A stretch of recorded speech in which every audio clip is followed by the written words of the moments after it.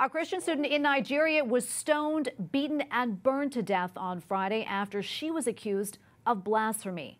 Deborah Samuel Yakubu was attacked and killed by her fellow students after posting a message on social media. Nigerian police say the message was blasphemy against the Prophet Muhammad. It is the latest in a rising trend of attacks against Christians in that country. And joining me now to discuss is Sean Nelson, legal counsel for global religious freedom with ADF International. Sean, welcome. Good to be with you. Great. Thank you for having me. Talk to us more about this horrific attack and what led up to it.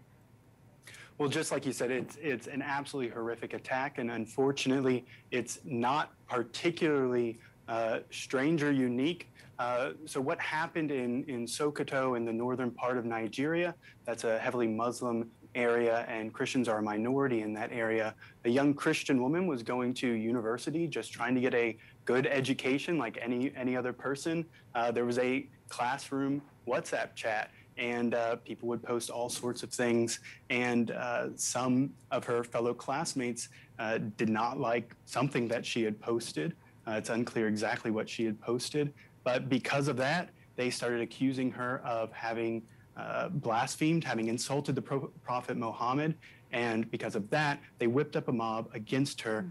Students they closed off areas of the school, they gathered around, and the videos that are going around social media are just horrific. But they, just as you said, they beat her, they stoned her, they lit her on fire, and that's how Deborah died. It's an absolutely terrible crime. Unfortunately, some people in Nigeria seem to be perfectly fine with that. There were protests very shortly after this incident happened a few days later, where some students began protesting, rioting. They set fires to Catholic churches in the area, and they wanted some of these suspects who have been arrested for this crime to be released. So it's a very difficult situation for Christians in Sokoto and throughout northern Nigeria. It's so hard to imagine, Sean. I want to go back to that too. You mentioned the churches, the Catholic churches that were attacked. What more do you know about that?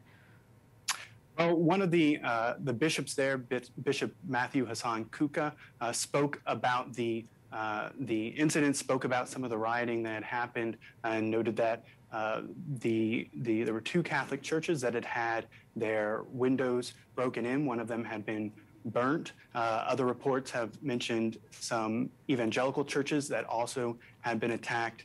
It's something where the situation got so out of control that the local government actually instituted a 24-hour curfew to try to quell what was going on. And Bishop Kuka also called for peace.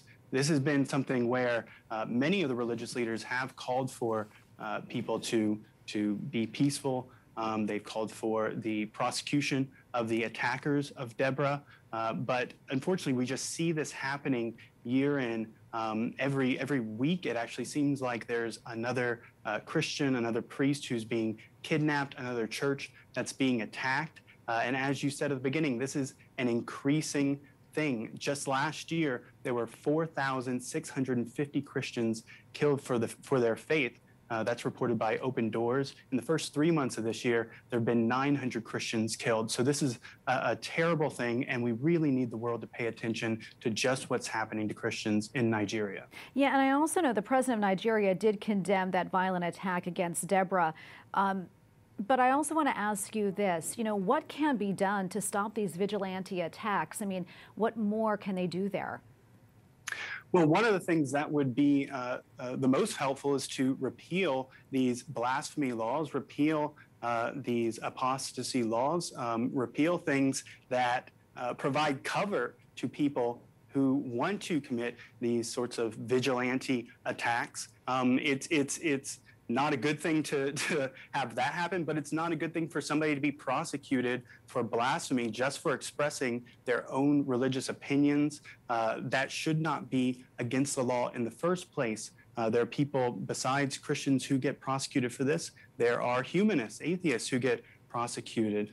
There was a humanist, Mubarak Bala, who recently received a 24-year sentence for blasphemy. There are other religious minorities who also face this. So I think that would be a major thing, and to just recognize the reality of what's happening, that the violence is out of control. The international community really needs to speak up. Far too few leaders around the world have spoken up in defense of Deborah Yakubu, and in defense of the right to religious freedom.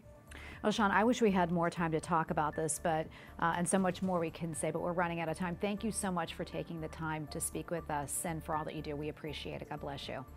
Thank you, Tracy.